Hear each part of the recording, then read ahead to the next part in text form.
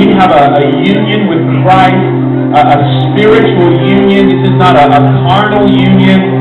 The Song of Solomon is not the Christian Kama Sutra, okay? This is a spiritual seed. It's not a fleshly seed that perishes, but it's a supernatural seed that is entered into you.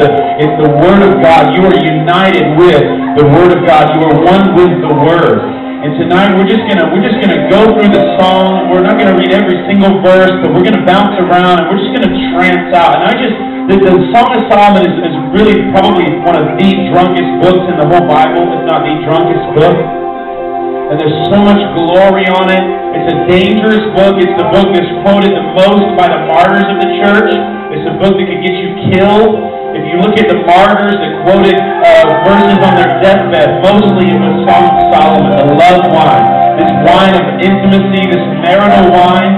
And we're going to drink deep of this marital wine tonight. And so I don't want you to approach this analytically or just with a notepad and paper, but I want you to just drink it in. I just want to speak impartation into you tonight. There's an impartation on the song, and there's this experiential. You got to understand, this is experiential love.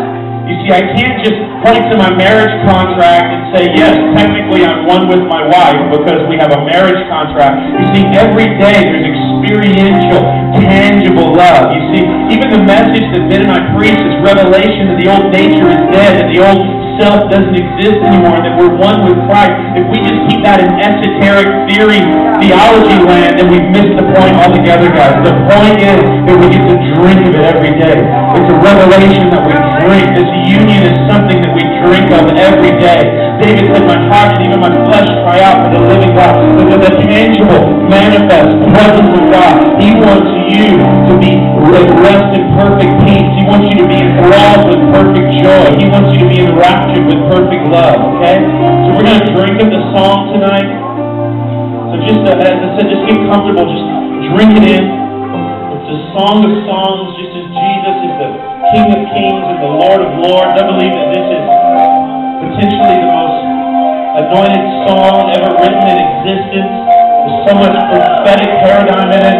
It's the only book of the Bible that's completely allegorical. It's completely just parabolic of spiritual principles. It's a very unique book. It's amazing. This book even made it into the Bible. Ancient Jewish men were not even allowed to read it until they were over 30 years old. It's like the Jews consider this the holiest book of the Bible. The early church, they called this the early church's Bible. Before they had the Pauline epistles all written out, they looked at the Song of Solomon because they realized that the bridegroom had come. And they realized that they identified themselves as the Shulamite. You are His bride. And it starts out, it says, let Him kiss me with the kisses of His mouth.